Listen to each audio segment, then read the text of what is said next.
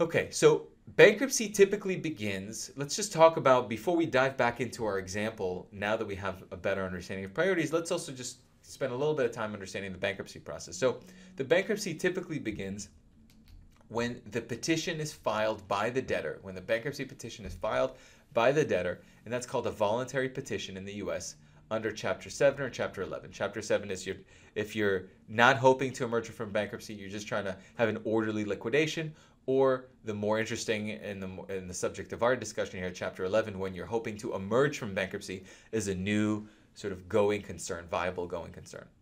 Now, once you file, the automatic stay provisions kick in, where basically it prevents creditors from collecting pre-petition claims without the approval of the court, while post-petition liabilities receive priority treatment over the pre-petition claims, as we've talked about, which enables the company to continue to operate. Financing now becomes available to the debtor. Vendors may still provide trade as they receive administrative status.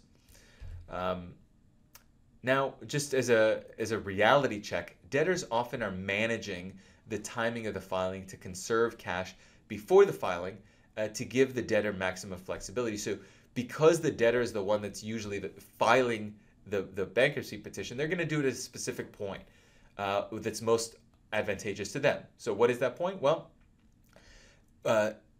for example, you may want to do it right before a large required principal repayment, right? So if you see that, oh, I'm going to owe a couple $1 million next week, there's a next, principal installment payment due, I'm going to file right before that, for example.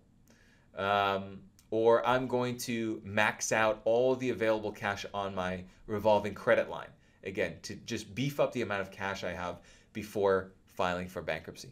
I may delay payments to vendors knowing that I'm going to be protected by the automatic stay, right?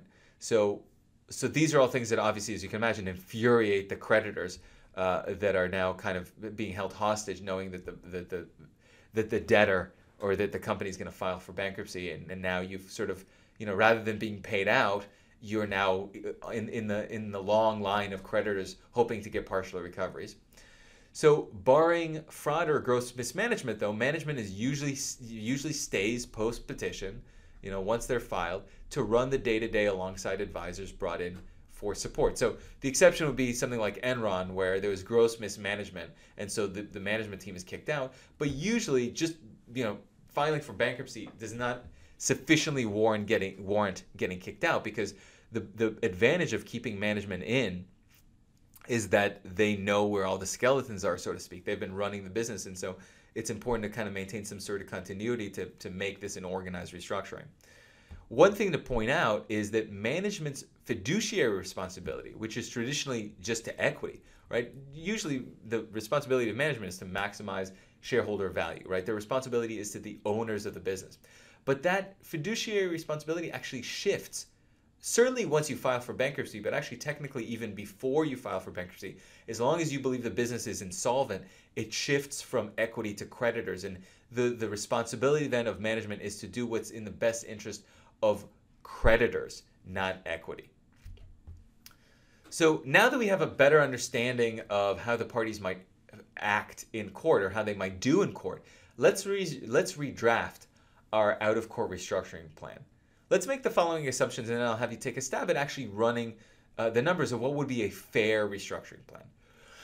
So let's assume that the appraised value of all the collateral that that both the first lien and the second lien debt have liens on equals $200,000.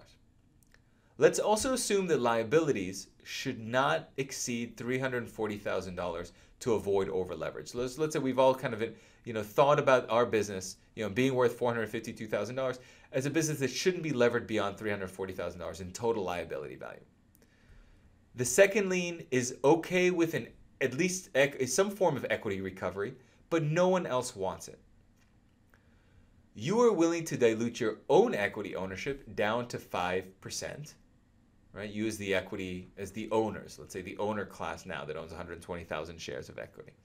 This will come out of the general unsecured creditors' pockets in proportion to their claims. So just keep in mind that you are not willing to go down to 0 or dilute yourself any lower than 5%. Below that, you're just not going to participate. You're not going to help. And again, you're the management, so they need you. You're going to say, look, I'm willing to play ball as long as I keep 5%. And who does that come? Whose pocket does that come out of? Well, it's the higher priority rung are the general unsecured creditors. So it's going to come out of their pocket in proportion to their claims.